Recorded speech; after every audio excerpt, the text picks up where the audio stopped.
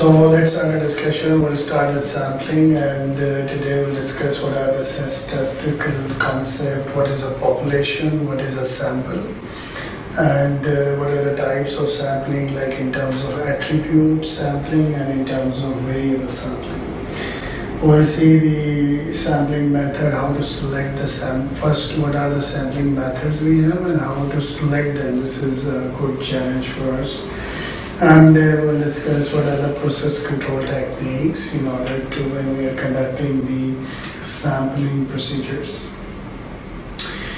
What is a population? For example, population of any country or population of any, like the documents of any company. Like we have sale invoices, we have purchase invoices, we have maybe we're talking about Procter & Gamble, we're talking about big companies like Nestle. If you are talking about their sales invoices, then they may be in hundred of thousand sale invoices. So as an auditor, we cannot check everything. First of all, we cannot. The other thing is, it is not required, because as per our internal auditing concepts, we have to provide a reasonable assurance.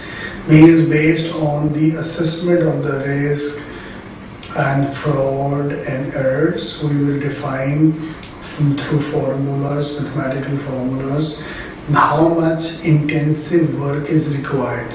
If fraud is less, errors are less, they have qualified people in their office, and they have a strong infrastructure for enterprise resource system.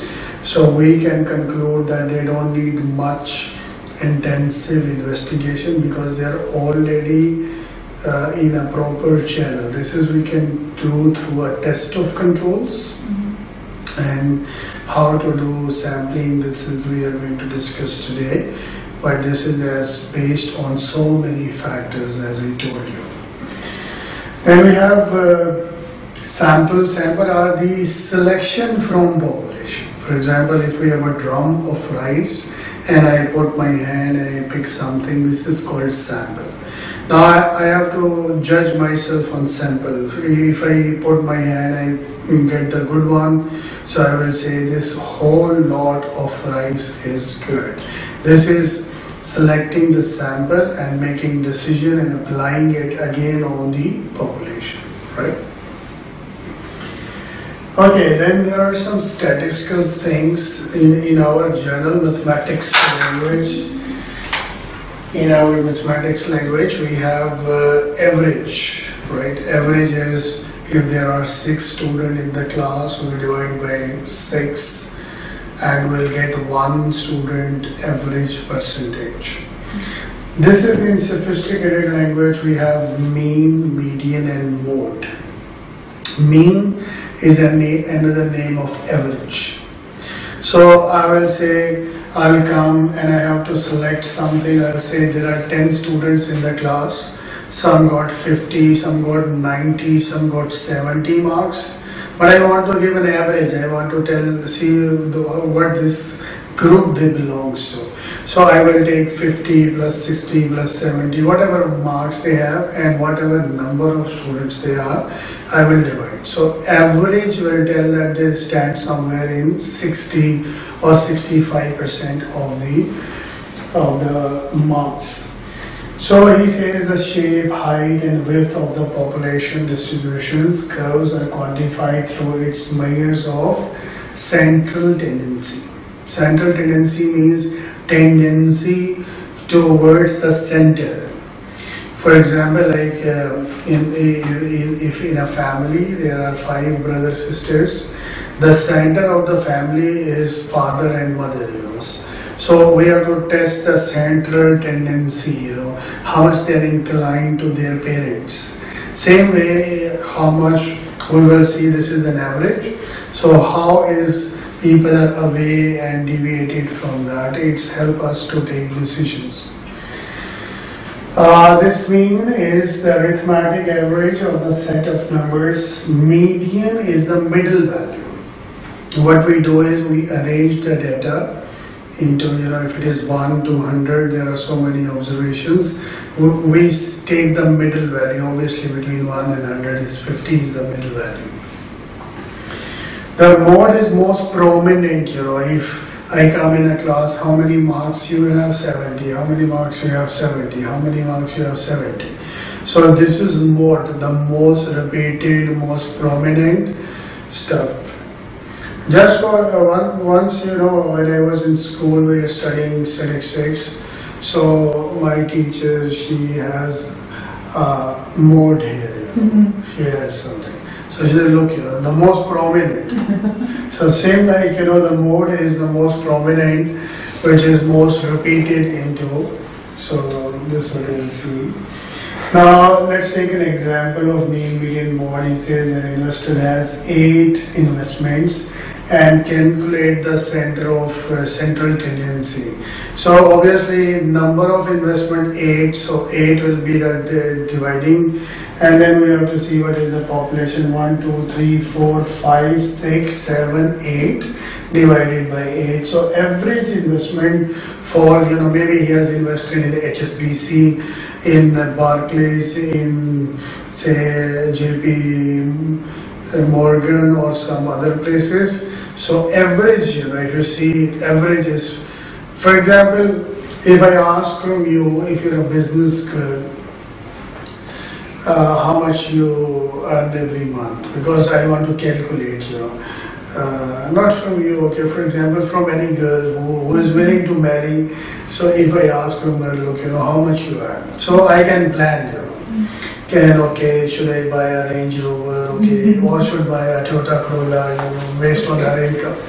So if she replies me, look, I earn sometime 50,000, sometime 5,000, sometime 3,000. So it's very difficult for me to plan. I cannot plan with uncertain income. So I'll say, okay, no problem. You tell me your last 12 months income. What I will do is 3,000, 5,000, 50,000, same like I will write this, I will add, divided by 12. So whatever is the answer is the average income of that girl. So I will decide, okay, should I marry this girl or not, based on the average ones. This is the usage, practical usage of average or a mean. Median is in between, so take the values of the center divided by 2. First you have to arrange from lowest to the highest level, and then take the middle ones and divide it by 2. This is so simple. And what is the most prominent? You can see the most prominent, this 52,000, 52,100 repeated 2 times. And out of this all information, there is no repeated data. So this is the most prominent, recurring, and this is the mode. Let's talk about nominal distribution. Normal distribution. There are 2 words. One is normal and one is abnormal distributions. But in mathematical terms, continuous, and in mathematics we have 1, 2, 3. Then we have 1.1, 1.1.1, 1.12. This is continuous. So this is a normal distribution. It's just for your information. He assumed a certain, it's always bell-shaped when it comes to normal distribution. All people are normally bell-shaped, not as human, but in terms of graph. Yeah. So a certain species of pine tree has an average adult height of 20. So this is average. Average is always in the center, so he just marked it as 20. Then he said with standard deviation. Deviation is difference. So standard deviation means on average, standardly they deviate by 1. So 1 feet means deviation, difference from an average, difference from an average on the right side. The conclusion from distribution below is that 68% of this species will reach a height between 19 and 21. So he just marked it as 68. Rest, he said 99.5% will be between 18 to 22. So he make it like this way, and 99.7 will be between 17 and 23 with 3 standard deviation, which is not shown in this diagram. So this is If we make this full diagram, this will be 99.7%. This is normal distribution. It's just to understand. What is confidence level? Confidence level is, if you see here, this is 99.5%, so 5% here is a confidence level.